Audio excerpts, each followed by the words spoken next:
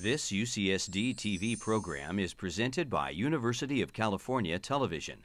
Like what you learn? Visit our website or follow us on Facebook and Twitter to keep up with the latest programs.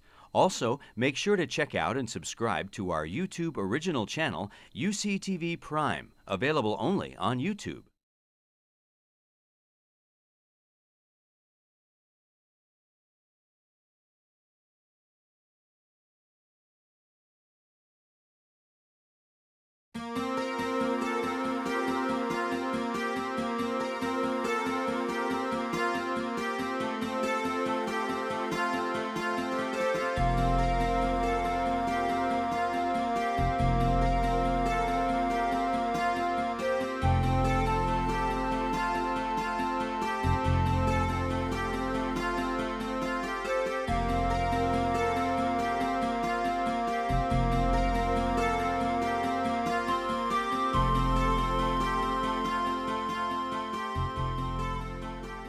Our first program this morning will be a discussion on the evolution of Facebook, one of the fastest growing and most disruptive companies on the planet, with the company's 30-year-old, is that true? That's correct. 30-year-old Vice President of Product, Chris Cox. It's a treat to have him here. I don't think he does a lot of public appearances, and we managed to get him to join us this morning, so thank you so much. Thanks for having me.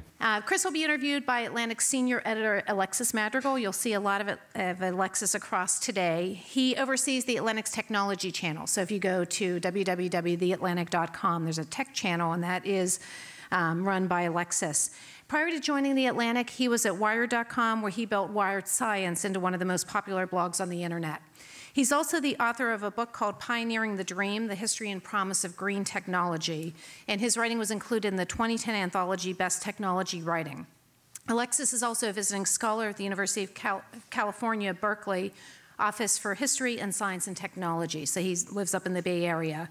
And he's co-founded a high-speed media experiment called Longshot Magazine and Haiti Rewired, which is a groundbreaking community dedicated to the discussion of technology, infrastructure, and the future of Haiti. So very accomplished as well. I'll turn things over to Alexis Madrigal and Chris Cox, and thank you again for being here. Thank you.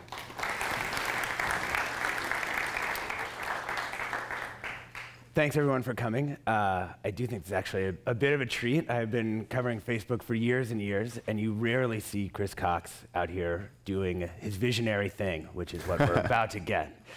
So your title is VP of Product, which is one of those sort of suspiciously vague titles.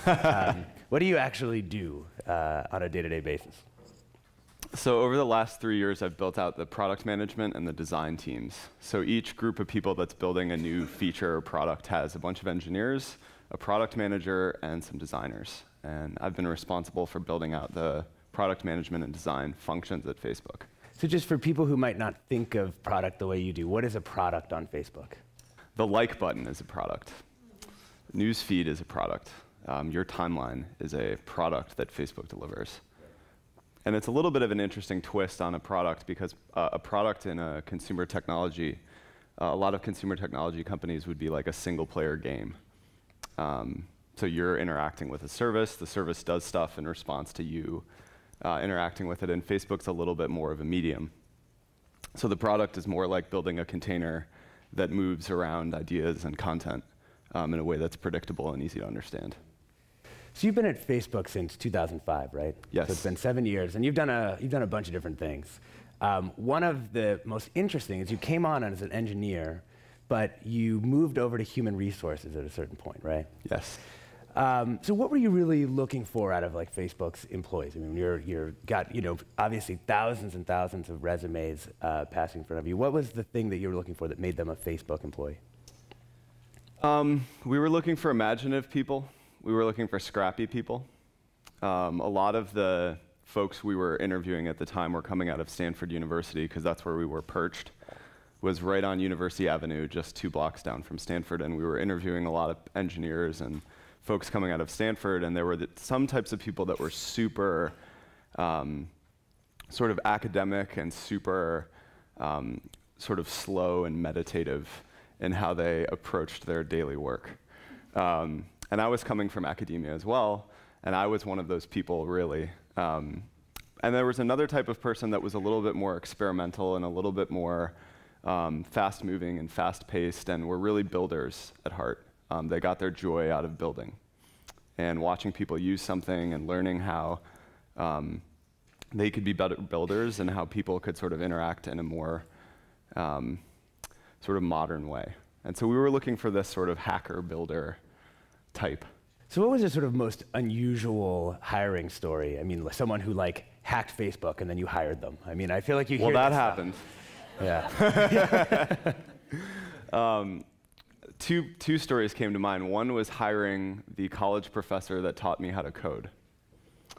I walked into an interview, and I didn't know actually who I was going in to interview, and I walked into the room, and there was this professor, Jerry Kane, who teaches Stanford students a few introductory classes on computer science. And I had been used to going into these interviews and asking people like computer science questions, a lot of which came out of the class that Jerry Kane had taught me.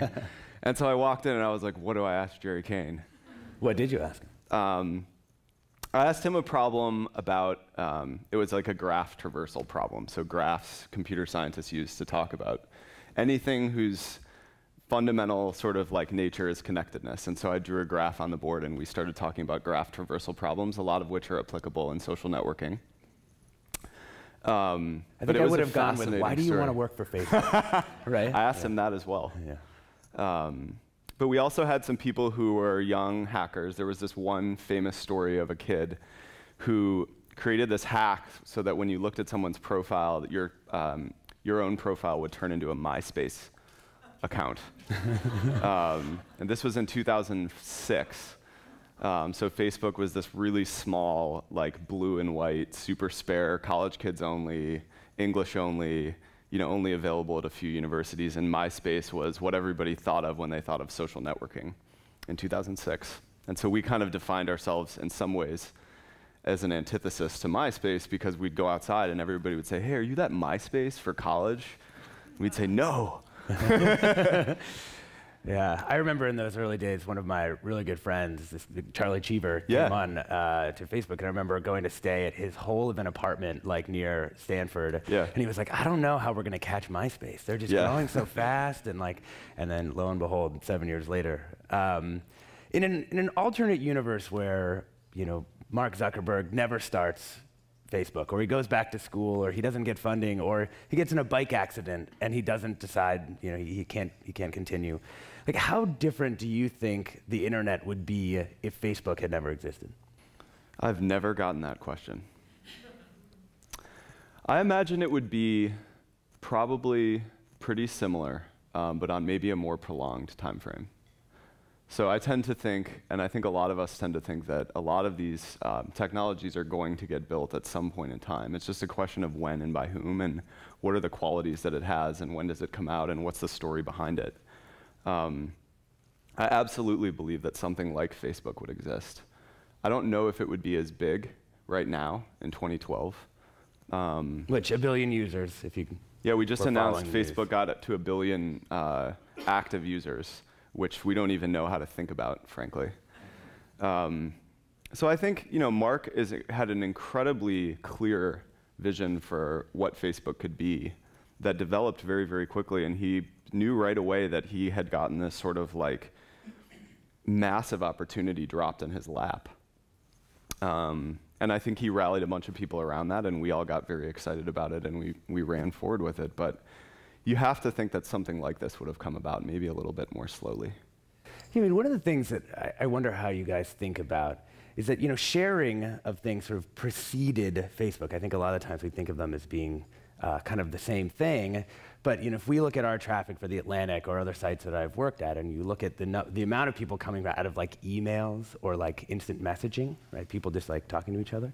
It's actually huge, and it still continues to dwarf all social media traffic for us. But what Facebook seems to have done is like structure the way that you share and make it sort of indexable, makes it searchable. How much responsibility, or how do you think about that responsibility in terms of structuring the way that people are giving information to one another? So we talk a lot about Facebook being a medium, and the idea is just that a good medium doesn't interfere with the message. It provides a container that's transparent, easy to use, reliable, fast, and honors sort of the message of the sender. And do you think it's possible to have a medium that doesn't alter the message? No. I'm a great fan of Marshall McLuhan, and he taught us all that there's no such thing as a message without a medium. But when we look at the things that have been successful on Facebook, they have the property of being super lightweight, super easy to use, and universal. So if you think about Facebook right now, it's in over 80 languages. It's in right-to-left languages on a Nokia N60 in the middle of Nairobi. It's on a giant, flat screen monitor in somebody's office in Palo Alto. It's on a tablet. It's on a new kind of like Galaxy 4. It's on all kinds of devices, and the medium needs to be something that can work sort of wherever it goes. And so when we look at designing new features for Facebook, we look at things that are as simple to use as speech, like commenting or liking or sharing or sending. We don't create new words. We don't create like a new name for a product that's just about commenting or just about messaging. Our Messages product is called Messages. Our Newsfeed product is called Newsfeed. And our Photos product is called Photos. And it may sound silly, but you get in these product discussions and there's sort of an inherent bias for a lot of builders to create something that has its own brand, because that's what most consumer products do. And Facebook has really started from the idea that it should be sort of like a glass that's clear, and as much as possible relays the intention of the sender. I want to talk a little bit about the diversity of users that Facebook has now. Is anyone in this room, did they get a smartphone before you got a computer?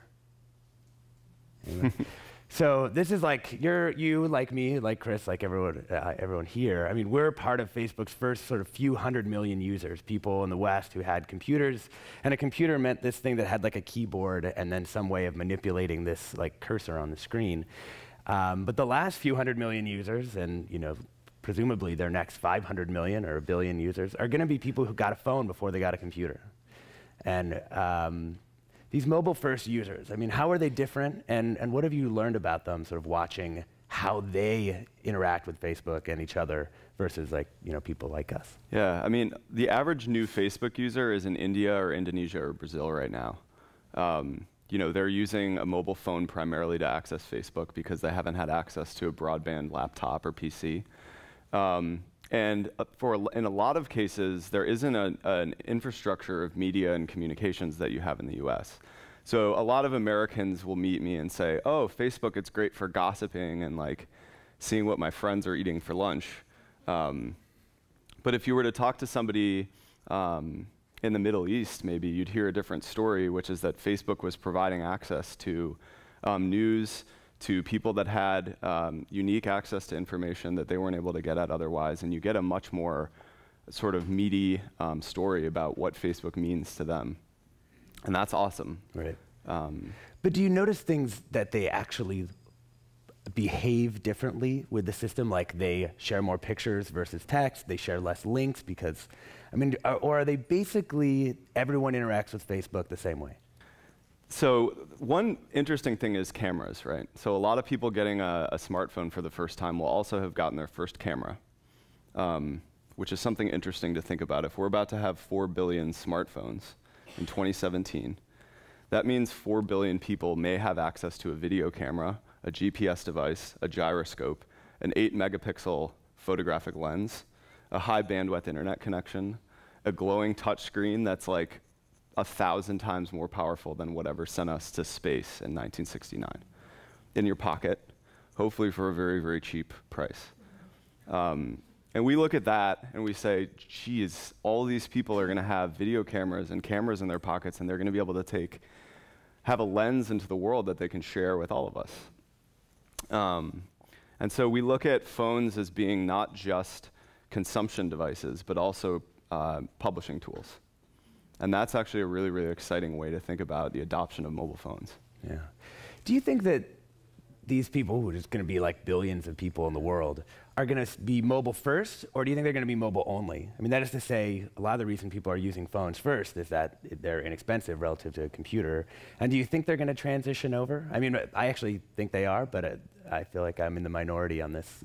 Yeah, I think a lot of people are going to be mobile only just because of the geography and the sort of the data available where they are. Yeah. I don't think PCs are going to go away. I don't think tablets are going to go away. I think there's still going to be, I think most of us probably believe you're going to have moments at your breakfast table or your couch or your desk at work where you're going to be sitting down and computing and you're going to want a big screen. And there's just no way around that. I just want the keyboard, right? I mean, for me, it's the keyboard. So, you know, as we talk about this group of people and this sort of rapidly expanding user base, 1 billion people, do you think Facebook should have some sort of elected body that helps govern the site out of the users as opposed to just like sort of within the product team? So we do take a lot of feedback, and we do have a vote that goes into effect every time we release a new terms of service. So we did go out of our way early on to try and involve the user base in sort of evaluating, giving feedback on, and then approving sort of the release of new terms of service. We decided not to have votes on new features very, very early on, and we did talk about it. Because we basically observed that if we looked at the features people were asking for in 2005, it was, I want to see who's looked at my profile. And I want music playing when someone shows up at my profile. And I want to be able to decorate my wallpaper. And we looked at those and we said, you know, those are reasonable features, but if you looked at the way people were behaving, you actually saw a much more interesting ask, which was, I want to see what's going on with the people around me, because every day I log in and I go and I click on all of my friends to see if anything's changed. And so we tend to use a little bit more of a behavioral analysis when trying to determine what products would be successful rather than a vote, which doesn't tend to produce always the best results. But what about elected representatives? I mean, it's interesting because Facebook, its messaging is that, hey, this is like the world's largest agglomeration of people. It's bigger than whole countries and these things. But countries have like, at least some of them, have like elected bodies of people, right? Because it's sort of direct democracy with 1 billion people seems difficult, but elected representatives, something that gives the users like a vote. Yeah, it's a really interesting idea. I think that means no. So if you go back now and you look at what Mark Zuckerberg was saying, say 5 years ago, he was like pretty open with the idea that he essentially wanted everyone in the world to be on Facebook. But no one, I think, quite took it that seriously. Maybe his investors did, but I don't think most people saw that ambition as something that was going to happen. So what's the thing that now you guys are just completely open about the ambition, but if it actually happens in 3 years or in 2 years or in 5 years, we're all going to be like, whoa, where'd that come from? So one thing Mark has talked a lot about, and I think we spend a lot of time on in the company, is the idea of different categories being transformed into to being influenced by social media. And you're starting to see that with news. You're starting to see more and more of the way that people discover and consume news coming from social media. It's happening slowly, but it is happening. How many people here get their news from social media? Or at least some set of it. I mean, I do. Probably, yeah. And if you read any of my work, you kind of get your news from social media because I get mine from social media. But if you think about what's happening on the internet in categories, there's games, there's e-commerce, there's travel, there's shopping. You know, these are all right now sort of one-player games. If you think about you're going and deciding where you're going to stay on a trip to Bangkok, you're largely interacting with a collection of documents written by relatively anonymous people and then the averaged opinion of a bunch of strangers. And that's the same is true of finding a pair of jeans. The same is true of deciding where to eat most of the time. And the same is true of a lot of decisions that you make when you're online. And we all see that the way the world is going, we're going to be making more and more of those decisions with a computer in front of us, whether it's where to eat or which hotel to stay at, maybe one day who to vote for on Proposition 21. And we look at that as an opportunity to turn it into like a multiplayer experience. And not just Facebook, but the whole ecosystem of social media and developers. Mm-hmm. And you can imagine that the travel experience of designing a trip to Bangkok as being one that's influenced by where your friends have stayed. I bet a bunch of you guys have been to Thailand. I bet you have do's and don'ts. I bet you have a really great place you had pad thai.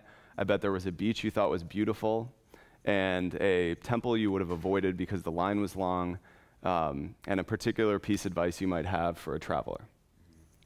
All of that stuff is real. And if you had a phone with you the next time you were there and you could just press a button and leave a little trail there, and then when you showed up, you could see that this was what people had done and interacted with there, that starts to be a really, really compelling way of thinking about how computers can start to be more of a conduit of the lenses of your friends and the people you trust and anybody in the world, rather than just like an internet connection with a screen on top of it. So one of the presuppositions of that vision is just that you need a persistent identity that's attached to like every person in your life that sort of has a memory, right? You need, this thing has to be searchable and has to like sort of be in place over all the times and all the trips and all the things. I mean, do you see that as sort of a novel view of identity, or do you think that you're just replicating something that's occurring in the real world? So phones are something that you have with you all the time and are persistent, and in a lot of ways, the whole vision of digital identity, the answer to a lot of it is a phone. Because you only have one, you don't share it with people. You know, you're probably the only person that uses your phone unless you're showing someone a photograph. And it contains all of this information, it contains your contacts, it contains the applications you use and all that other stuff. And Facebook, we really think about it as an opportunity to connect. If you're gonna have a phone and a tablet and a TV and a PC, and you're gonna have hundreds of applications on all of them, and they're all gonna have lots of content behind them. Facebook, we've always thought about it as being this connective tissue that lets you sort of transport that this is my friend, or that I really like this person's music, or that this is a restaurant I go to all the time, and sort of transport that across the different applications you use, across the different operating systems you use, to provide a continuous experience on your behalf.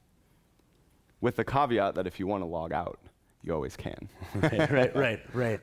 But I think, you know, one of the concerns that I hear most from people is just like that their kids are doing things on Facebook now that are going to be attached to them over the long haul, but that, you know, in the past, you know, you're 19 years old, you're in college, you know, maybe there's a couple of, you know, Polaroids floating around you wouldn't necessarily want people to see, but by and large, that like you're able to move on from that period of your life. Totally.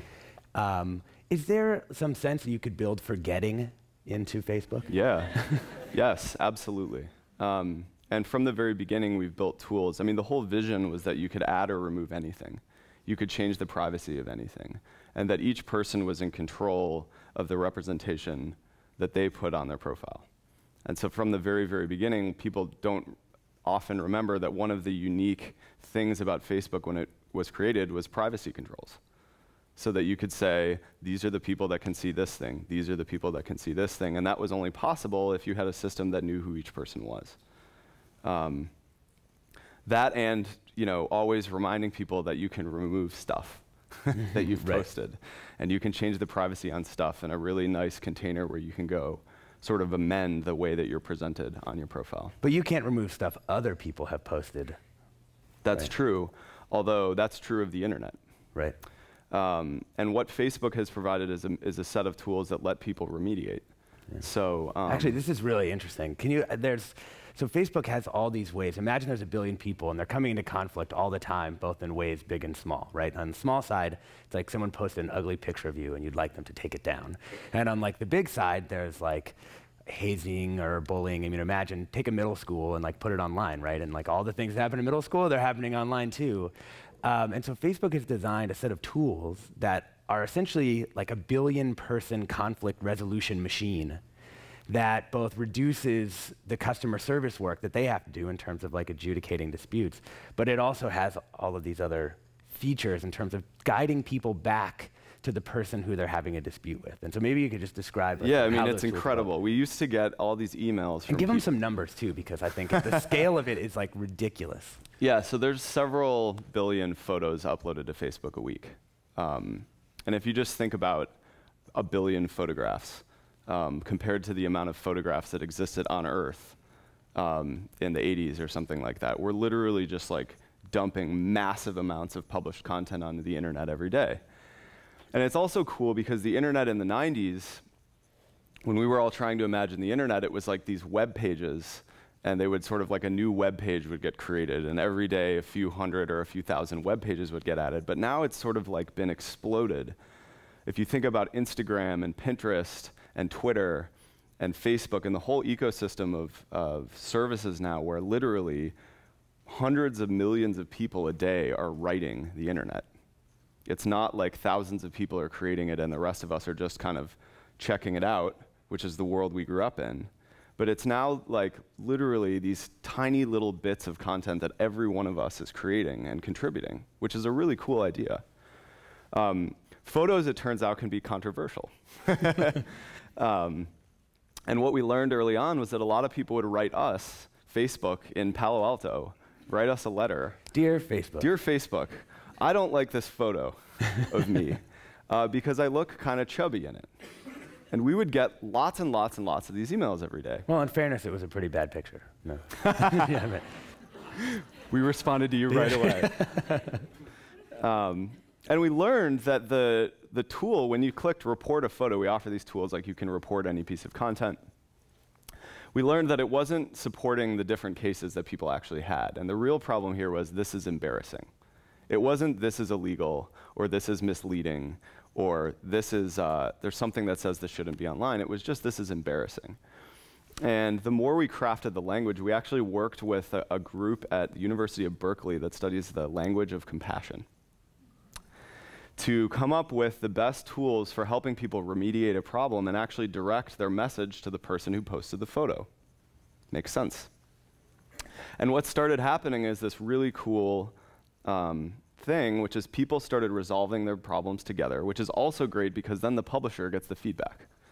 You know, it would be one thing if we get an email and we can't tell the person who created the photo to begin with, you know what, you should think a little bit more about this. But we were able to sort of build a set of tools so that people could resolve these things quickly, at scale, which made us able to not have to hire millions of people to read emails, Right. which was nice. But I mean, this is literally at the scale of like you're getting like tens of thousands, hundreds of thousands kind of movements like this. I don't even know the number, Yeah. but I'm sure it's on that order. Yeah, yeah. They even have, not to be a Facebook ad here, but I actually think this is smart. They even have particular tools for helping people report when they think their friends are feeling suicidal, right? Because people, oddly enough, oftentimes now when they're feeling suicidal, say online, I'm actually feeling really down and kind of suicidal. And so let's say you see that, like how do you deal with that as a friend of someone who's seeing these things, right? And so they worked with a bunch of outside groups to like sort of develop a process for these things. And now, like when you really think about it, it's going to be thousands of people are going to get help that way, just because of the scale of the thing.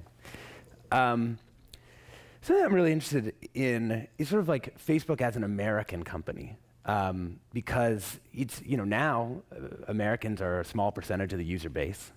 But do you feel like there are some set of American values that are like embedded into the product? Like the mission of the company, right, is like a more open world, which it sounds like suspiciously American free speechy. You know? Yeah, I mean, to the extent that free speech is American, which you could argue And like about. our version of free speech, right? I mean, Yeah, I mean, the thesis of Facebook, or one of the theses, is that you should be able to put a message in a container and send it to whomever you want. And that is something that you should have the ability to do, unfettered. And that's something that communication technology has made faster, easier, and cheaper since the beginning of time. And one way of looking at Facebook is just like one more step in the process of making communication from what's in your head to what's in mine, wherever we are, for free in high resolution, quickly. That's what Facebook's doing. But we really do view ourselves at the highest level as an international company, mostly because our users are international, the product is international. We've built tools so that it can be translated by a locale into their native language. So Facebook is available in Basque. Facebook is available in a lot of different island languages that most of the internet isn't available to, because we're not paying translators to come into Menlo Park and learn how the product works and then decide how you should say the word like in German. Or worse, unlike, which is not a real word. And the process of translating and localizing into all these different places and then arriving in an airport in Sri Lanka and seeing people use Facebook is one that we've all gone through, and one that we deal with the gravity of. As this is a tool that's gone above and beyond the United States. And that's something we should be supportive of and excited about. One of the most interesting features of Facebook, I mean, right, Twitter works like everything goes out there, right, and it's just like a reverse chronological stream, right? I mean, it's just everything that people post, it's there, and that's what your feed looks like. But Facebook has a set of filters that sort of stand between you and all these people. So maybe you can describe how that set of filters works insofar as you can. Yeah. So the basic problem is there's more and more content created every day by the people around you. That's growing really, really quickly because we have cameras and there's like buttons and we're sharing more and more stuff. And people are connecting to more than just their friends now on Facebook. They're also connecting to Mitt Romney and Alicia Keys and the local barber and all these other individuals, each of whom has a channel, is one way of thinking about it. And one way of imagining the problem is that each person has all of these channels that are publishing stuff every day. And they have some fixed amount of time. Maybe it's a minute, maybe it's 5 minutes, maybe it's 25 minutes. Maybe they're on an iPhone, maybe they're on a tablet, maybe they're on a PC. But in that amount of time, you want to give each person the absolute best possible handful of pieces of content for them at that time. And that's a growing problem. It's actually growing very, very quickly, and we believe very, very important to solve. And there's a bunch of machine learning, there's a bunch of infrastructure to sort of assemble for each person. I mean, one way of thinking about it is you're publishing for each of 1 billion people a personalized newspaper that's alive every minute. And it just needs to sort of stay up to date. And there's all this infrastructure for storing the activity, and then there's a model that basically tries to predict what is most likely to get interacted with.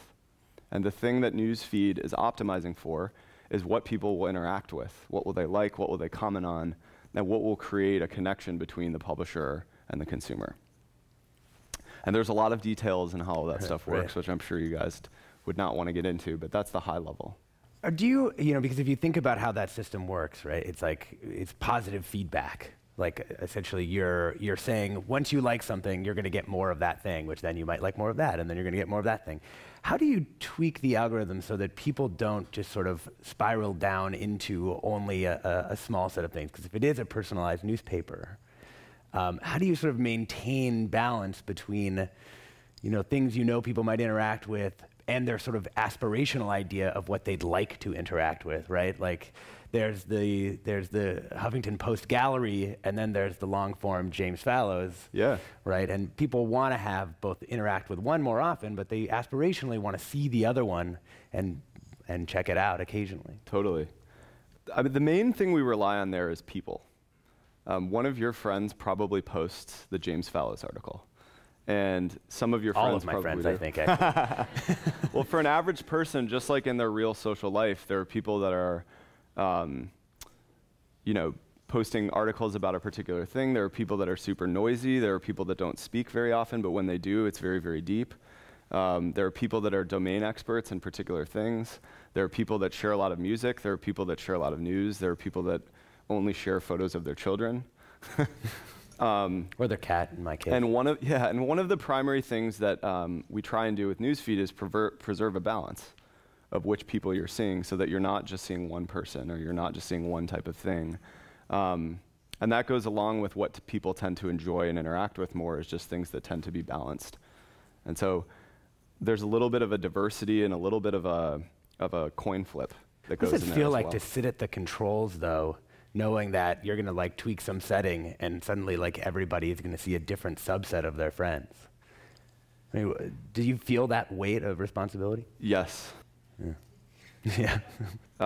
It's an incredible responsibility. It's humbling. But it's something that's also exciting to do, because from the very early days when we first launched Newsfeed, I mean, it was the first product I worked on. I spent 9 months with a team working on Newsfeed. We launched it, and people hated it. Nobody liked it. It was like literally, imagine spending 10 months in like a secret, like, you know, startup. You're working on something. Your friends are asking you, what are you working on? I can't tell you. But you'll know it when you see it, is what I would say. And they're like, oh, that thing I hated? Yeah. I knew that was you. And we launched it, and my inbox was full with all these people I went to high school with that I literally hadn't heard from in like 6 years. Hey, Chris, heard you're at Facebook now. What did you do to my homepage? And we waited for the positive emails to come in, and I think I got one from my mom. Seriously, it was heavy. Yeah. And so we tried to understand what was going on, and we read all the emails, obviously, and we talked to everybody, obviously. I mean, you ask how it feels, that's how it feels. Right, it's right. like you walk outside the door, and everybody, it's not just this big number out there. It's also knowing that everybody in your life is relying on this thing. Yeah. To get some value out of and to see what's going on. So how did you stick with that then, knowing that most people would have said, oh, this thing failed, let's pull it? Well, the main thing was we believed in it. I mean, we really believed that there was something that could be built that provided this conduit from each person to their friends that was just as easy as pulling a phone out of your pocket. So we did believe in a deep way in the vision of what Newsfeed could be. And the other thing was that when we watched people use it, not what they told us, but when we watched people use it, people were really, really, really using it a lot. There was a ton of engagement. It was growing. And then within like 2 or 3 weeks, the emails were gone. And nobody was emailing anymore. And then it was about a year or 2 later, we started reading headlines like, you know, Newsfeed, you know. The greatest thing. Yeah, like, these guys were really visionary. And it was nice to finally, you know, have a couple other people say, hey, this is actually pretty cool. What do you think turned the tide? People using it and getting value out of it. I mean, it's the same with any new technology. I mean, you go back and you look at the first radio or the first time we talked about the telephone, and everybody said, this is going to invade our privacy, to put telephone lines in our houses. Because now people will call and they'll know when I'm not home and they'll go break into my house. And that's probably happened a few times, but on balance, telephones are probably good. Caller ID, massive freak out when caller ID came out, all the way at the governmental level. Oh my God, caller ID, now you're going to know who's calling you. This is an invasion of privacy. And now if you see the anonymous on your phone, you're not going to pick up the phone. Right. God, and I think we have, you know, you look at the net in 1994. That was how we, you know, told people this is what the internet is. Sandra Bullock wakes up one morning. She types her name into the internet and hits enter. She goes to bed, and she wakes up, her children are gone, her bank accounts are gone, she like can't do anything, she's completely lost all of her bearings in society, and we were given the message that this is what happens when you sort of like use the internet. And I think it's just proof that we're not very good at understanding when it comes along what's going to be sort of imminently valuable and what is just our reaction to something that's different from the world we're used to living in. Yeah. And that's the big takeaway for me. Let's open it up to questions. We have about 14 minutes. Let's go there, and then we'll go there. And there's a mic coming to you, so right there. Yeah. My question is pertaining to the impact of Facebook on democracy throughout the world. You touched upon it, but where I become more concerned is vis-a-vis the fact that rogue governments and dictatorships, from what I've read in the newspaper, are able to shut down internet sources, including Facebook. And I'm just wondering, do you have like spies, I put it in quotes, in different parts of the world who help keep Facebook up and running, or am I just in a whole other way of thinking about it? I'm just trying to figure out how Facebook can continue to be effective in countries that are closed with their communications. So we don't have spies that I know of. I'm not a spy. All right. But if you did, you couldn't tell us about them anyway. So we do spend a ton of time and energy on making sure Facebook is available quickly in every part of the world where it's used. So we spend a ton of time on spreading the infrastructure out over the world and on hiring people that know how to make sure that over that last mile into the outskirts of Hyderabad, you can get the newsfeed. When it comes to governments that shut the internet off, there's not a whole lot we can do. Although it's interesting that young people, I had a friend, Jared Cohen, who spent a bunch of time in Iran just watching young people use technology. And one of the things he observed was that, I think the way he put it to me was the average 18-year-old in Iran knows every last detail of how Bluetooth works on their phone, of all of the ins and outs of Facebook, all of the ins and outs of Twitter, exactly how to change your, this setting so that this person can message you, like every last detail of the technology they understood. And when he asked them, are you afraid of, the government finding it, they would say, oh no, they don't understand how this stuff works. And it was a message to me that in these places where people really do need an outlet or a way of communicating that's not necessarily available in the public domain, it's a completely different animal. Yeah, it's interesting too. I mean, we've written a little bit about this issue, particularly on the security side. I mean, like one of the worst things that's happened, not just to Facebook, but to other places, that people go to log in and essentially the government puts like a little middleware piece in between the person typing and the actual website. And that kind of thing allows them to capture their password, and then they can go in and infiltrate these networks. And so the good thing is that companies like Facebook, Google, like any place where you're logging in, if you do that, you're breaking their service, and so they have a lot of resources behind stopping that from happening. And so you know how oftentimes in your browser it used to be like HTTP, right? And now it says a lot of the time HTTPS. So a lot of that has to do with sort of increasing the security, not just for people, who are battling, mean governments, but also, for helping you out and battling normal hackers.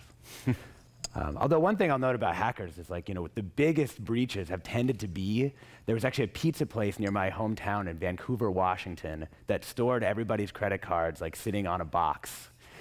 Who had ever ordered a pizza from that place. And a bunch of hackers got into it, and it was like 50,000 credit cards go down, right? And then that has happened many, many times, multiplied out by all of these sort of legacy systems. It actually tends to be the old stuff, not the new stuff, that's been really bad in terms of crucial data. Yep, right there. Dave Proffer. I was curious around this concept, if you had a discussion around the innocence of the Muslim video that came out on YouTube, about did you have any kind of conversation if that had happened in a Facebook context of putting that out, and then do you think about this supra country kind of aspect that you guys are providing and what the effects are going to be and what the short-term things are, compared to Salman Rushdie before and what's happening now?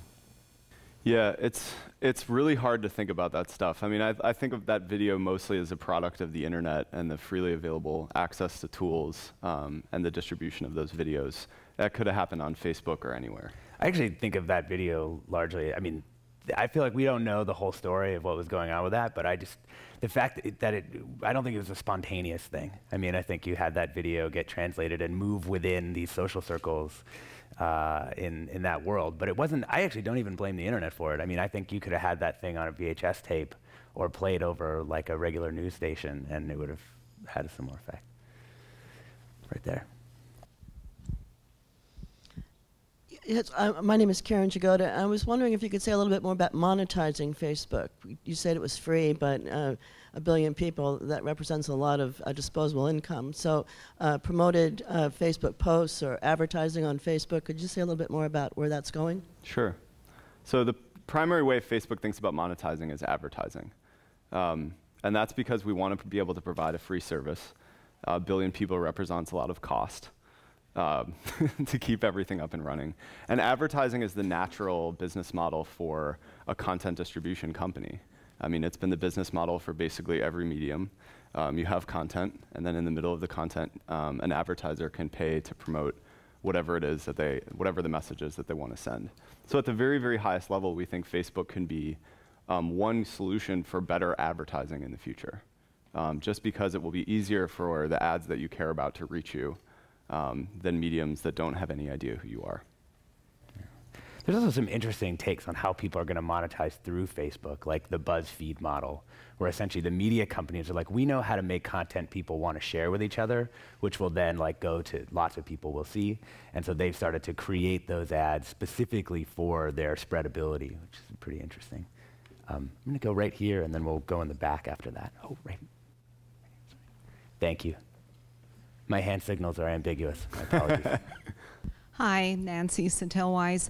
Just curious about the thought processes that go into coming up with the next evolution of Facebook. Like, it took you 9 months or 10 months, almost a gestation's worth to come up with the news feed.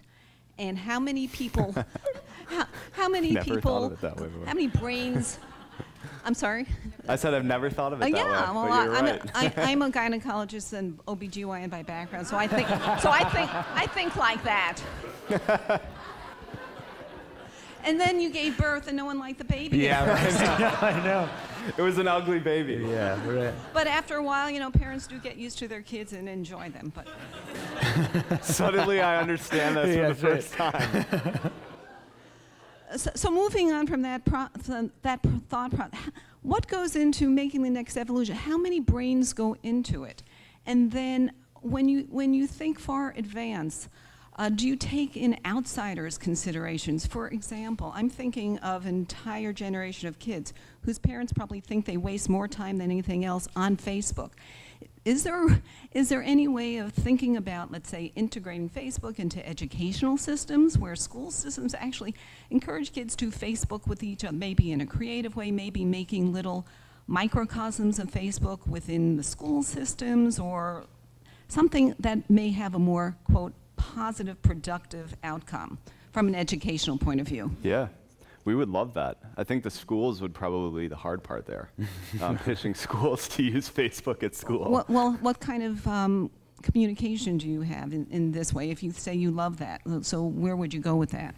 Well, right now we've launched a sort of a nascent product called Communities that lets universities sort of take Facebook and kind of make sure that only students at that university can use that group. So it's sort of like a mega group that allows Cornell University to have the different classes and courses from Cornell. Because when we started using Facebook, it was in a university, and a lot of what was useful about Facebook was finding people in your anthropology class. Yeah. It turns out that was really hard in 2003, to find someone in your anthropology class who lived near you that you could study with. And that little bit of value and multiplied by 1 billion ends up being a lot, because it turns out so much of the learning process is finding people to learn with. And so we do things that are sort of broadly useful like that and can be launched and sort of have like a girder of utility, like only Cornell students could use this, and now you can create subgroups in Cornell for your soccer team and your anthropology class and your English teacher, lecturer, or whatever.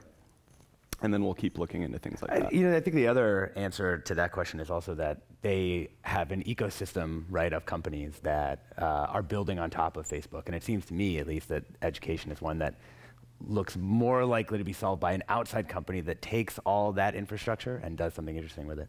Last question right there in the back, gentlemen. Hi, Chris. Stacy Kremitis. With respect to Instagram, what do you envision to be the business and social possibilities for Facebook users using Instagram, and how does that compare with the vision that Pinterest has for itself? So Instagram we just saw as being a total complement for Facebook, because it was already using the Facebook platform, by which it meant you could take your Instagram photo, put a filter on it, and then put it in your friend's newsfeed. And the utility of Instagram was so tied up in the utility of what Facebook was doing, we just thought it was a natural fit to work together. It's also the case we went to school with those guys. We knew them very, very well. They loved Facebook. So we liked each other. We had a very similar view for what would happen in the world, and they were growing like crazy and just a remarkably engaging product. I mean, you see Instagram's numbers, they're insane. Pinterest is built using a lot of the tools that Facebook offers. So when you pin something to the Shoes I Love board, you can share that with your friends in Newsfeed, and you can put it on your timeline. If you're a shoe collector, you can have these like grids of shoes that you've collected over time on Pinterest. And we see them as just an awesome partner. Going into the future, there's probably going to be a bunch of things like that. And the best we can do is provide a world where, as a Pinterest user, you get to do exactly what you want on Pinterest, and then Facebook is, to the extent you want to share it or spread it to people or collect it on your timeline, you can do that there. All right, Chris, I wouldn't be doing my job if I didn't wrap up, but first, can you tell us one thing about Mark Zuckerberg that we don't know that is interesting? Oh. Just one, you know, we already heard he wears the same clothes every day.